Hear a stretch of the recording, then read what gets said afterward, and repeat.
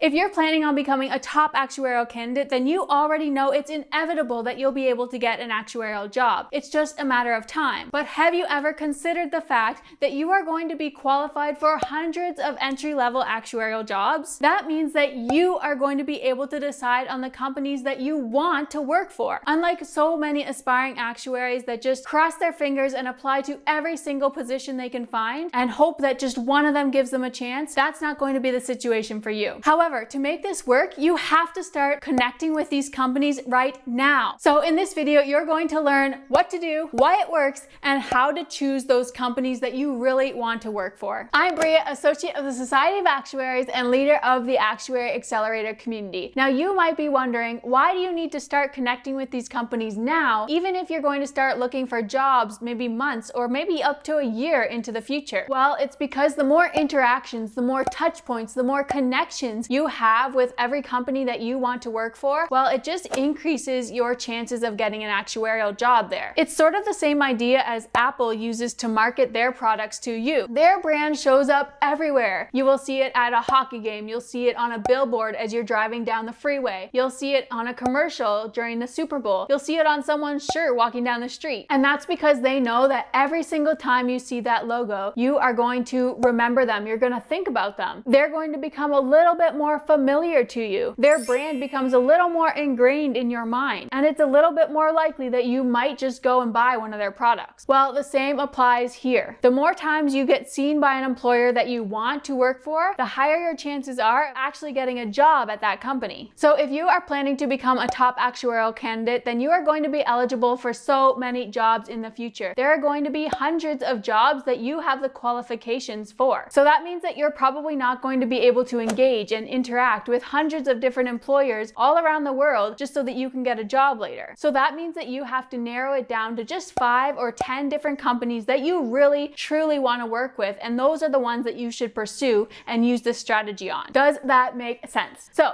if you're going to start implementing this strategy now, you're probably wondering, what's it look like? How do you do this? How do you decide which employers to pursue? Well, essentially, the best way to do this is to connect with these companies on all the social media platforms. That means on LinkedIn, Facebook, Instagram, Twitter, YouTube, all of them. You want to be connected with them on every single platform. And you even want to consider connecting professionally with many of the people that work there too. From there on out, engage with them. Write insightful comments whenever they post something. Include them in your conversations on social media platforms. You can like and share their content. Be helpful to the people that you've connected with from those companies. Compliment them. These things don't take long, but they will go a long way, and they don't go unnoticed. By the way, it would be a huge compliment to me if you would give this video a thumbs up so that it can spread to more aspiring actuaries. Thank you so much. You know Apple, and you have a connection with Apple because over time they have created tons and tons of touch points with you over years. And each time you see that logo, you get a little bit more familiar with them. You trust them just a little bit more. You consider possibly buying one of their products just a little bit more. Even though you're not subconsciously thinking about it, it's happening every single time. And that same thing can work for you in this situation. Every single time they see your name, they see that you've commented, they see that you've shared their post, they see that you've talked to an employee or connected with an employee at their company. All of those are going to combine. Later down the road, when you do start looking for a job, they will recognize you. And as a cherry on top, not only is this going to help you get recognized, but it's also going to allow you to keep up to date on the things that these companies are doing, how they're interacting with the world, the positive impacts that they're making, and all that sort of stuff. Because when you're following them on social media, that's the kind of stuff that they're going to be posting. And as a second cherry on top, you might also be able to bypass the typical application process that most applicants will have to go through, because if you have connections at that company, they may be able to get you into the interview process without even having to apply through the website. So now the question is, how do you decide on which employers to pursue? How are you going to narrow it down from hundreds of employers that might be around you just down to 5 or 10 different ones that you really want to work for, the ones that you're really going to dedicate your time to? So here are some things to think about. One of them is the student program that they have. So when I say student program, I say student because most actuarial employers are going to consider anyone that isn't fully qualified to be a student. So it's someone that's still taking exams. So a student program is a program that many actuarial employers do offer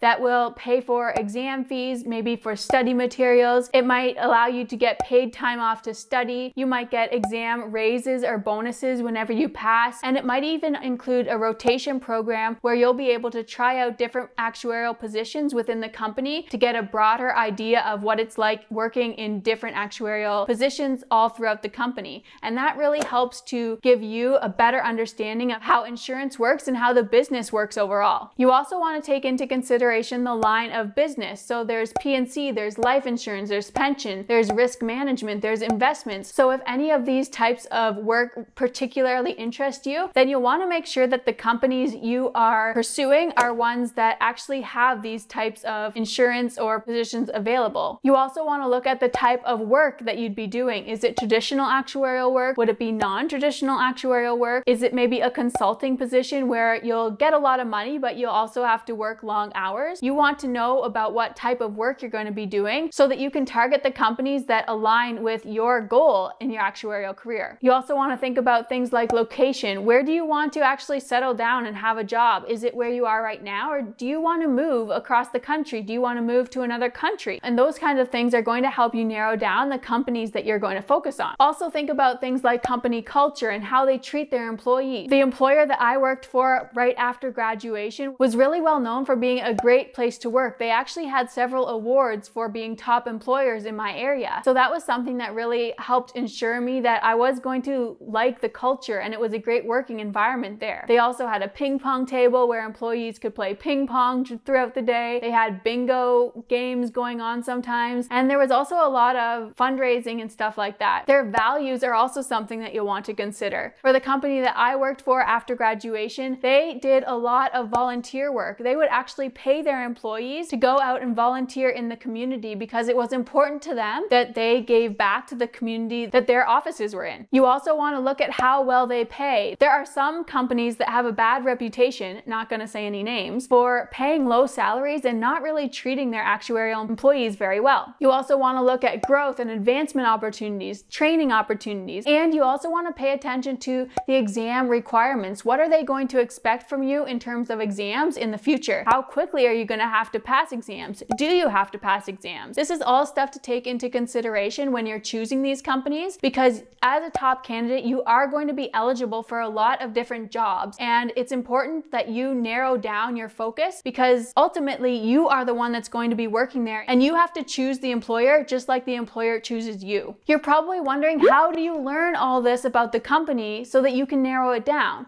And the answer is really simple. You can go onto their social media platforms, and a lot of the stuff that they post there is going to be stuff that talks about their values. You're probably going to learn a little bit about what it's like to work there. You're going to learn how they're making an impact in the world. You can also find this information on their website a lot of the time. So social media and website are a great place to check. But the best place to go is to the people that actually work there. The people that work there are the ones that are really going to be able to give you all the nitty-gritty details and really help you figure out whether this is the company that you want to work for. And this could be a great reason to connect with other people that work at the company. All you have to do is say that you are someone that is in the process of becoming an actuary and that you think their company might be a great place for you to work and you really want to learn more about it because of this, this, and this. That's all you have to say. Just keep it professional, stay kind, and I'm sure many of them will actually give you 10-15 minutes of their day just to talk about the company so that you can learn whether it is a good organization for you to be involved in or not. So now that leads us to our question of the week. Is company culture or salary more important to you? I'm really curious about this one, so let me know down below in the comments, and I will see you next Tuesday. Bye for now.